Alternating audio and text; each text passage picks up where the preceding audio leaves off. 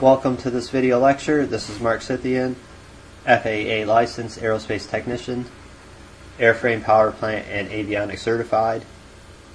The date today is July 6, 2016. This particular video lecture is going to focus on piston engine volumetric efficiency, also known as %VE, in regards to the piston engine. This is a ratio between the actual airflow that enters the cylinder divided by the theoretical airflow rating for the engine. So this is kind of important to mention, especially when you're dealing with turbochargers and superchargers. But this is also subject to make a separate video to discuss.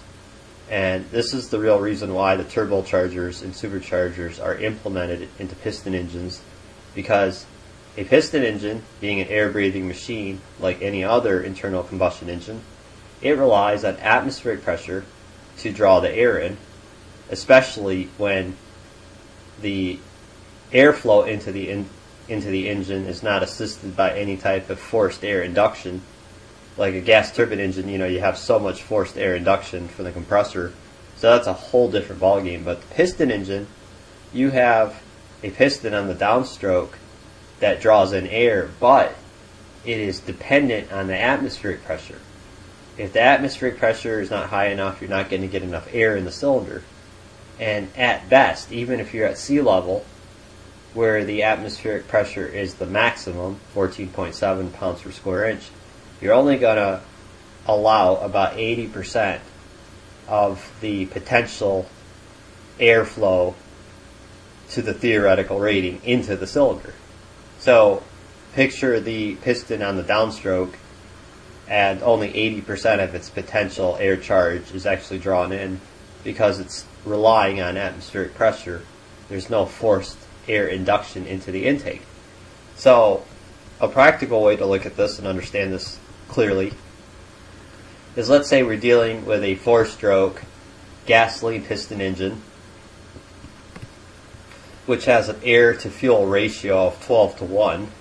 This is the optimal stoichiometry balance between air and fuel on the gasoline 4-stroke piston engine, where the leanest the fuel mixture can get is 18:1, air to fuel mixture that is, and the richest is 8:1, and the economy air to fuel ratio is 15:1. That's when you're going down the road and driving.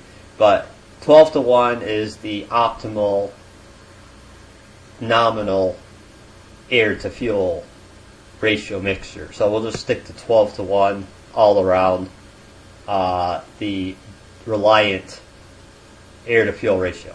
So what this means is that 1/13 of the displacement of the engine, let's say it's 350 cubic inches, 1/13 of that will be fuel vapors, and 12/13 of it, majority of it, will be air.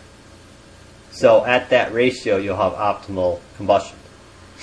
So what this implies is that when you're dealing with a naturally aspirated piston engine, even at sea level, you're only going to get 80% of the potential max airflow tied to the rating. So if that was an engine with 750 cubic feet per minute intake, it would only get 80% of that with a naturally aspirated engine. Now, if you put a turbocharger or supercharger forced air induction system that blows air above atmospheric pressure into the intake, then you're going to allow the 20% that the atmospheric pressure can't provide in induction pressure and force, so that the volumetric efficiency between the actual airflow and the theoretical become equal. And that is when you have 100% volumetric efficiency. So that is just getting the maximum airflow rating that the atmospheric pressure itself cannot provide. So if we looked at it in terms of percentages and fractions, 12/13 is what the air charge should be of the total cubic inch displacement, but then only 80% of that value will make it in based off atmospheric pressure itself. So with a turbocharger and supercharger, the whole purpose of them is to increase the VE to 100%. That's the whole purpose of the turbocharger, not above, not below. So you have a wastegate, actuator, and bellows and control solenoids to make sure it stays at 100, so you can get maximum combustibility of the fuel, minimize the amount of unburnt fuel that goes out of the exhaust. So again, if we visit the diagrams, here we have a turbocharger running on the exhaust waste heat and gas velocity, not taking from the crankshaft now, and then we're tapping that 1/3 loss from the fuel in the form of waste heat to drive a turbine in the turbocharger, which then drives the centrifugal flow compressor, draws in air from the outside environment, compresses it and accelerates it as forced induction above atmospheric pressure into then an expansion intercooler to cool that air as you get heat from the compression. And so this allows the 20% you can't get from atmospheric pressure to assist the volumetric efficiency up to 100% rating, so that a maximum amount of fuel can burn. And of course the supercharger does the same thing, but it's engine driven. It's not running off the waste heat.